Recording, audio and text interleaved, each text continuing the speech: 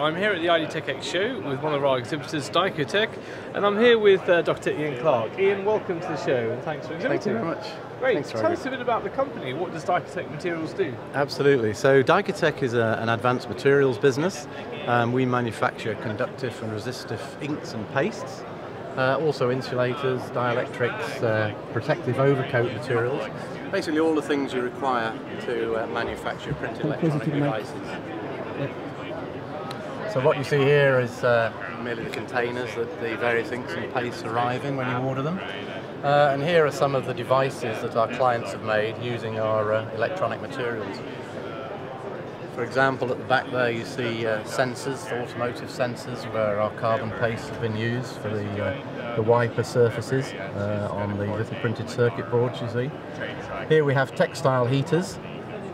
So there's actually a textile that's been treated with conductive polymer. What sort of application is that using? The automotive industry are very interested for things like seat heaters and such like, but also there's potential for them in clothing, in gloves and so on. At the other end of the spectrum here we see RFID printed with our silver paste directly onto rubber, and that's for a tyre monitoring application. Okay. So a wide range of applications and a wide range of products. Yeah. So here I see you've got a heated jacket with sensors. So this is coming back to the textile heater, and this is the material. So here you have a polyester fabric that's been treated with a conductive polymer, and if this is then connected via silver printed bus bars to a power source, it warms up to between 40-50 degrees centigrade, and it can be incorporated into clothing.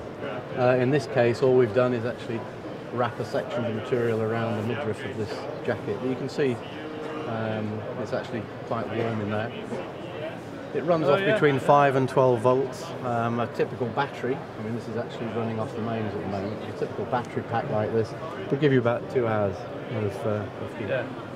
In many of these applications, your materials are enabling new products, like this one. So how do you find customers in those new areas and tell them about your capabilities? I think one of the main ways, and you'll be very pleased to hear, is actually coming to conferences like IDTechEx. We have a lot of interest at these conferences, and there's a wide range of industries that are represented here. Automotive is very, very big for us. Medical, defence. We're getting a lot of interest. Wearables, of course, is the other hot topic at the moment. So you do a range of conductive inks and pastes. This looks like you do custom formulation development for clients? We do indeed. So we have standard products. We have around 50 standard products which cover, as I say, the various conductive pastes, the protective overcoats and so on. But around about half or 2/3 of our work is actually working in collaboration with our clients and joint development agreements to tailor the products very specifically for their application. And then you have some products here on overcoats and insulator inks.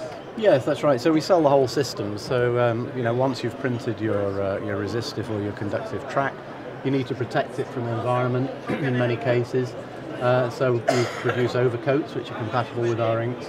Also insulators so that you can produce multi-layer devices.